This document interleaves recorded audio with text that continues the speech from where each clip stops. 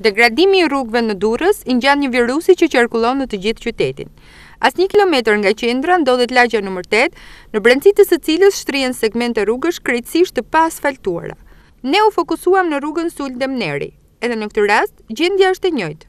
Mungesa e asfaltit, pellgjet me ujë, balta, janë disa nga problemet që mund të vihen re me sy të lirë.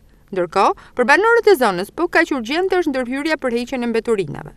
Ata edhe kësaj here theksojnë mungesën e investimeve. Kërkesa që kanë është e thjeshtë, të kenë një rrugë të asfaltuar. Du të rrugë që kemi atë pse kështu, që ka 20-30 vjetë kështu, të shikarën demokracisë, asë njëherë. Ishte rregulluar me kohë sot, kemi kaq vite ja, na premtojnë për fushatë dhe kështu ja. Po të vish më lartë, kemi rrugë për të rrymë pallat. Më keq akoma. E më ka zënë, hit mbeturina, hit kështu, hajde puno privatët e hit edhe ik në Itali, i kanë bllokuar dhe ne jemi pa rrugë. Duhet rregullon, po kush e rregullon? Hajde bëj premtime se ai bën zgjedhje dhe hiç. Paguaj taksa popullit, se ku vjen, se ku bën, mos rridin çfarë për rrugë këtu. Rruga më lart është më keq akoma dhe pallatet janë atje, paguajmë 30 taksa asnjë. Asnjëherë të ndërhyjnë ato. Të hequr mbeturinat asnjëherë. Mbeturinat i hedhin i flakë viu ande viu këtej s'ka pastrus. Rreth pallatit asgjë. Taksat i japim asnjë s'kemi.